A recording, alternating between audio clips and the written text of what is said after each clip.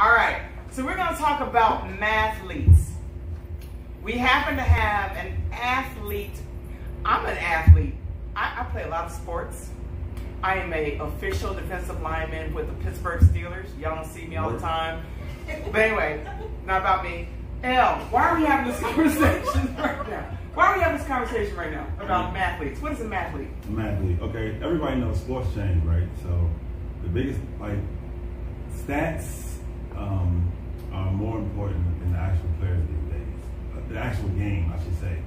And it's disgusting to me. You know, to me, and a lot of former athletes. So we know that on television, professional players, they sign contracts. And in those contracts, they have disclosures and they have shut up clauses. You can't talk about everything. One example is that if you got an issue with a referee because of how the game being called, if you feel like it was unfair or anything like that, you can't speak on it or you're going to get fined. So just imagine what their contracts say, right? So my thing is this, analytics are destroying the game. Yeah. And when you get on social media and you debate and everything, the first thing people start throwing out is stats.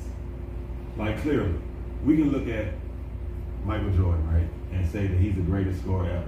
But how can you say that? Because people are going to say, oh, Kareem Abdul-Jabbar got more points. Karl Malone got more points, right? But if Magic Johnson don't pass Kareem the ball or a point guard, how is Kareem going to score? So how is he a better scorer than Michael Jordan?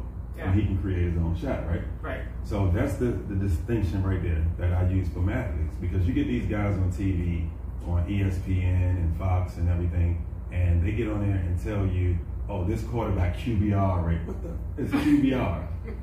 Like for real, we just saw what Tom Brady did, and even in, if you look at the fantasy leagues and stuff like that, Tom Brady just threw 5 touchdowns this weekend, but he had less points than a quarterback who ran the ball, but didn't score a touchdown. Well, and Aaron Rodgers, the week before, everyone's like, he's done, he's Hollywood, he's over, and then the next week, Yeah, so the whole thing with the numbers part that people use as their argument in their debates is just disgusting, and I just shut them down by calling them athletes, because most of them can't play anyway. I need to do a quick translation.